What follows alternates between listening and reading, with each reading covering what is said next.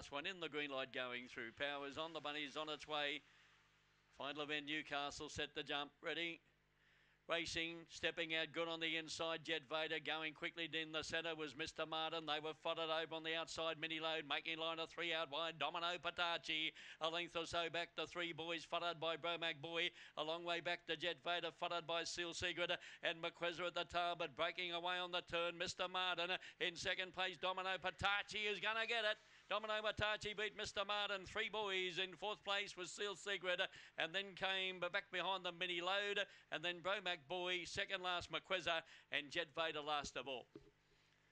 7th winner, Domino Patachi.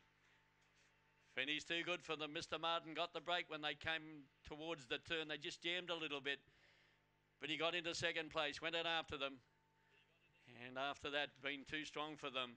7, 3, 4 and 5, Domino Patachi, Collision Domino Vitali, owned by the Domino Syndicate, and is a Troy Harley, trained by Ron Bell.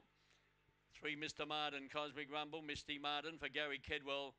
And number 4, 3 boys, Lochinvar Marlow, Divine Charm for Dave Burgess, 11.18, 12.08, 23.26.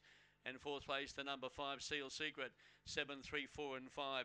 Now the margin's coming up on the final event. He drew away on the line to score by a half a length.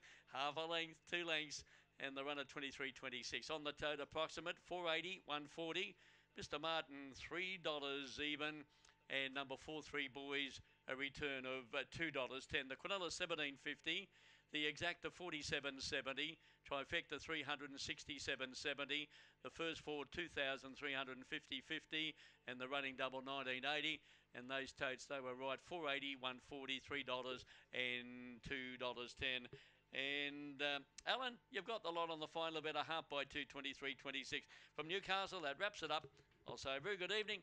Hand it back to you, Alan Gaskell, in the Sky 2 studio.